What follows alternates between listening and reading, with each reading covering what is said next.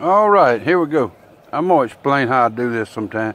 If you got some of this right sail, or you got some Perco or any kind of plastic foundation, this is 5.4. And if you want to go to basically a foundationless one and you don't want to buy any new frames, you already got this stuff, the easiest way to do it would be to pop this out, you know, just like you normally popped it in that slot down there. Go to Walmart and buy, there's a pack of 3 of these paint strainers right here. They're a long paint strainer. If you lay it in there, about where your hand notch is, right there is where that comes off. Cut it off. You split it down the middle and cut it off right here.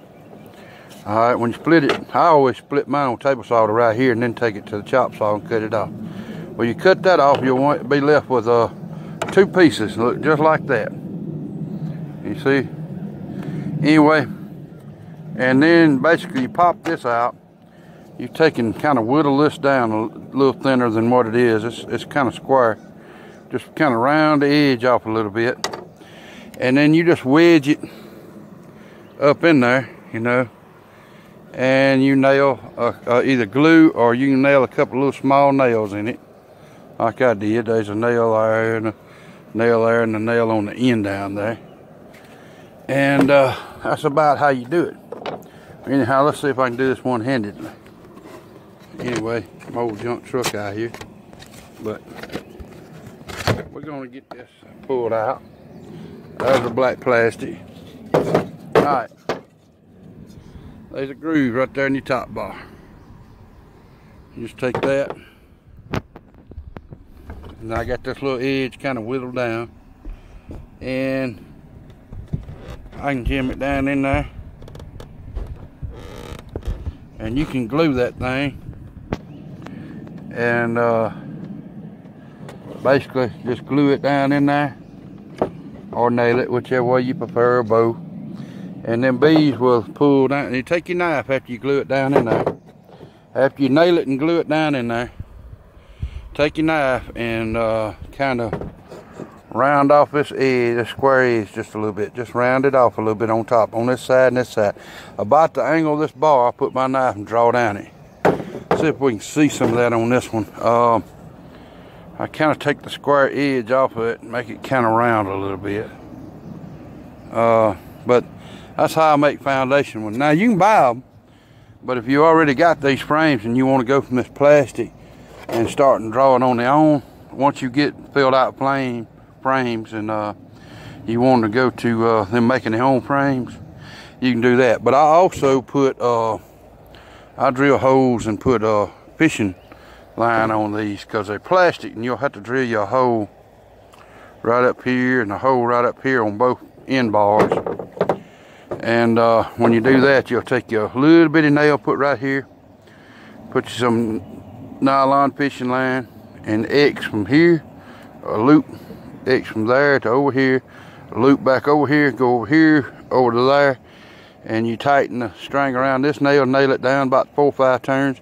Then you tighten the string up, pull it tight from here to here, and wrap it around that little nail about 4 or 5 times, knock it down, and then you got a good foundationless frame. I'll see if I can do one real quick, but anyhow, I'm gonna nail this and glue it. Okay, I done this one. I drill a hole about 1 inch from the top and bottom, and see that fishing line there? You can see it. See it forms an X.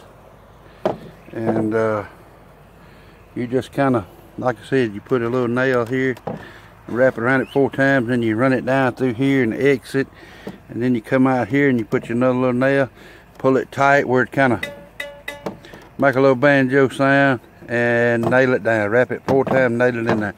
And with that, and with these being nailed in, it's not going to go anywhere, and you can turn that frame like that, even with a fresh comb, and it won't fall out. That'll help that a lot. But yeah, basically I just take this frame and drill it about 1 inch from the top and 1 inch from the bottom, and convert it that way and make some out of it. And you can always tell if you've done a foundationless one, because they won't never connect it all the way at the bottom or they'll leave connected on, you know, this side and the bottom, and not connected on this side. But they'll pull pretty close to the bottom of this bar, but they'll leave them a little gap. They always leave a little gap on mine on that bar. And I know high beetles is a bad thing about getting in that little crack there. They would, but you could put something down there too. I guess we could take a piece of quarter-inch rod and cut it off that length, and then glue it down in there and glue it good. But it won't matter, they'll attach to it. But anyhow, that's just an easy way of converting over from plastic to foundationless and stuff like that. So I just need a couple foundation frames because I got some ordered, but foundationless frames ordered, but I need a few right now, so I just decided to convert some plastic. Anyway, maybe that'll help somebody. Thank y'all.